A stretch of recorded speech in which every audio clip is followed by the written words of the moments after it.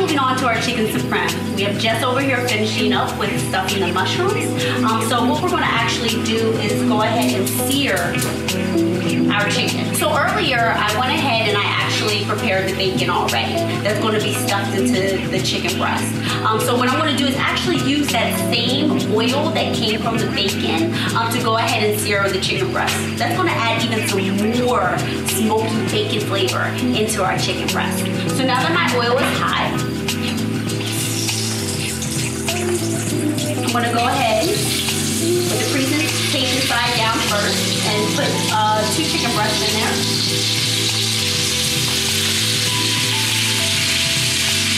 What I'm looking for is a golden brown look on the chicken.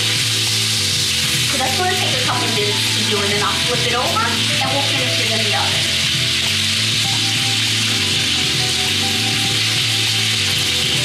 So what I'm actually going to do is take a spoon, take some of this oil, and just spoon it on there. And that's what's going to cook those areas that are not the color that we want yet. Chicken supreme basically means that the wing bone is still attached to the breast. So I made each side golden brown. And now what I'm going to do is actually split my chicken on the large side and then stuff them with all of these yummy ingredients that we have. If you look, the chicken is not done on the inside. It's not supposed to, because we're going to finish that in the oven.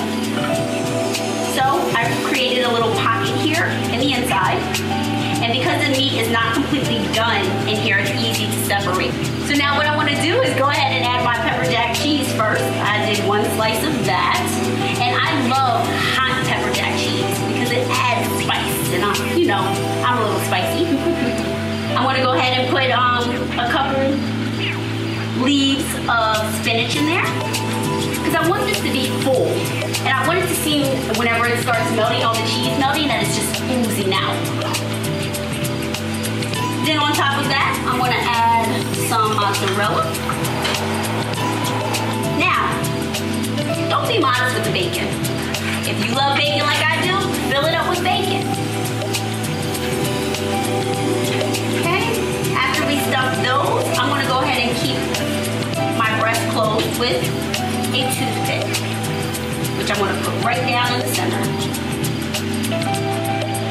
So now we finished stuffing our chicken. So I'm gonna go ahead and finish this up in the oven. I have the oven set to 350, so it's a little bit of a lower cook.